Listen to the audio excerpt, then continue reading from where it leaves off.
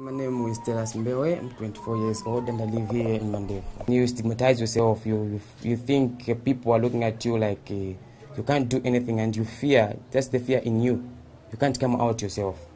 You fear. You make people look at you like you are somebody who is not capable of controlling your morals or sexual.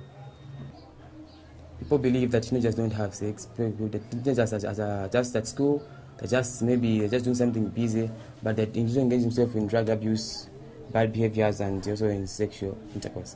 I'm now with my group with Young Ambassadors for the Bright Future with NZP+. We meet together, then discuss matters that arises now, receive new information about HIV and AIDS and share among us. If there's need to find more people who are like us, we find them and we make them join us.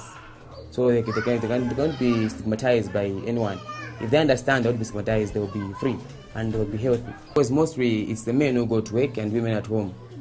So the division of labor is separate. Maybe a woman will go to the clinic, a man will go for work, and they've just limited time of a man to be free to go with a woman to the clinic. The wife will go alone, and when the wife is tested again, the husband has to know.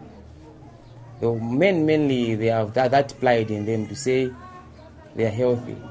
Maybe because they're strong, maybe because they think they are just with that support. They're the breadwinners of the house, so they control the house. I think a man should be the one to take a woman for maybe first antenatal visits so they can test it together. If a woman supported that man, there will be no fear of her receiving any results, because it's a man who receives them first, then they have the wife second. So that there will be courage there and there will be a support from a family, and the family will be built because they will be counseling for a couple counseling which will help them stand as one. Now I can say they must be aware of the disease. Most of them are aware, but just that ignorant in them. They want to stand firm and to speak about the pandemic. What is there is I would urge them to come forth and to be open with themselves, not with anyone, but to be, because this is confidential. If they become open, they will live a life that is healthy.